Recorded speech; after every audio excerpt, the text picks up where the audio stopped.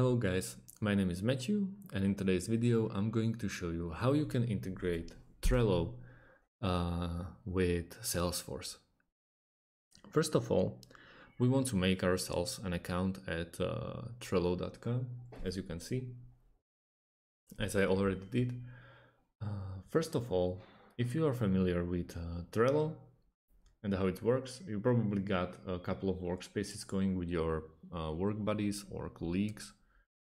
And it's really mandatory in this case to create a new board or set up a test one or use the one you already created. So let's go with this one I created just to show you how to make this integration work.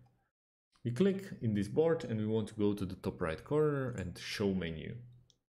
Now power apps as an option in this side pop-up window, and we want to go and try Salesforce. As you can see, it's the first after I just typed sale, and we just basically simply add it and the integration is done. Or we can use the other way around and use Zapier.com. Depends what you are more inclined to. In Zapier.com we also need to create an account. So once we do that, we want to go to dashboard and or above to the top left corner, and there's a make a zap option. We click on the make a zap. We can name it like Trello to Salesforce, like this, and let's make the integration happen. So first application will be obviously Trello.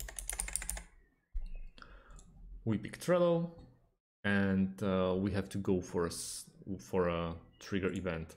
The trigger event, well, you can pick from a couple of trigger events. So let's go with new member on the card, just completely random. Press continue.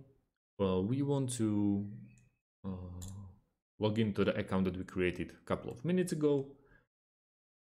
We go with continue, and the board that we are going to use is actually this board that I created for test. Like this. We hit continue, and now you can test your trigger, but it's completely optional. You don't have to do it. You can test it obviously, but let's go to the second option. Now in the second action, there is the other way or the other end of this integration, and it's Salesforce.